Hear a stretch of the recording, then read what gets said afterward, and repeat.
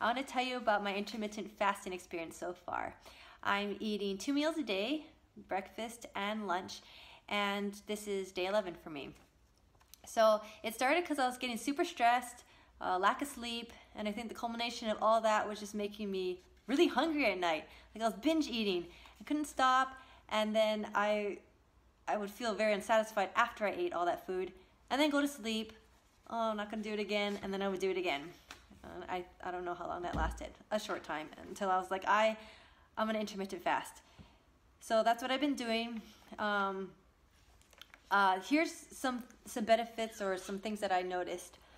I was drinking more water. Probably by the first day I was just getting way more thirsty, and then not long after that I also noticed that, you know, those intense hunger pains you get because you're waiting for the next meal, they were gone.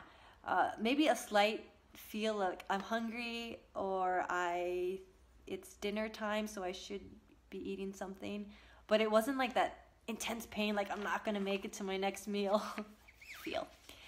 So that was really cool. So this is a plant-based intermittent fasting I am doing, and I was just thinking, like, how am I gonna last on 2 meals?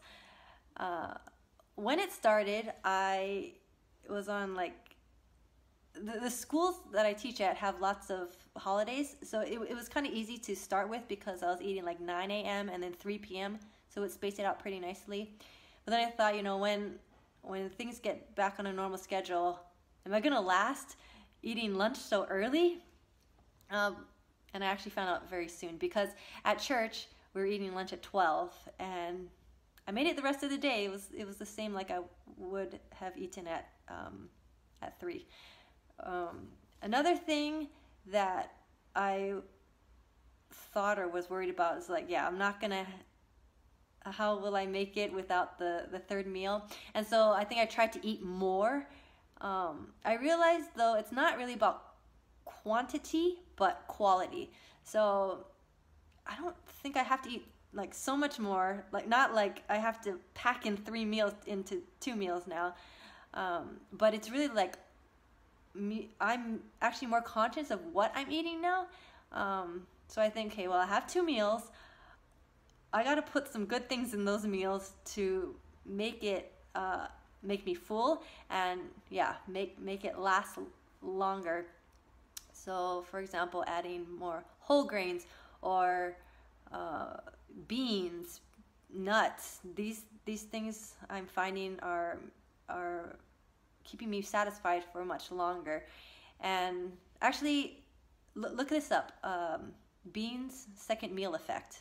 So beans are supposed to have this second meal effect. Also, I didn't weigh myself like when I started, and I can't remember when I weighed myself, maybe within the last month or 2, but I weighed myself 3 days ago. It's Friday, and I weighed myself on Tuesday. And I lost 1 kilogram. So I don't know what that's due to, but maybe you can lose weight off of this too, which is about a little over 2 pounds.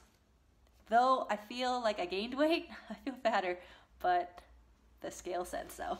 So it also saves me on time because I'm not prepping for another meal, and I'm thinking it saves me on money too because I'm not eating as much, which I wasn't sure because I think I was trying to pack more food into each meal, but I think it was more side dishes, so I think that I'm saving more money. But eating out, it's saving, because I like to eat at this one restaurant, and dinner is twice the price as lunch, so in that area I am saving. Yeah, I don't feel like I'm missing out on anything when I'm skipping dinner now.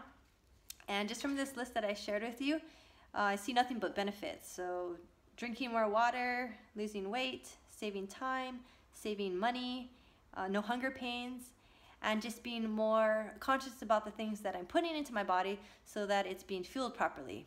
And I just think intermittent fasting is so good, and it's something that I want to continue doing.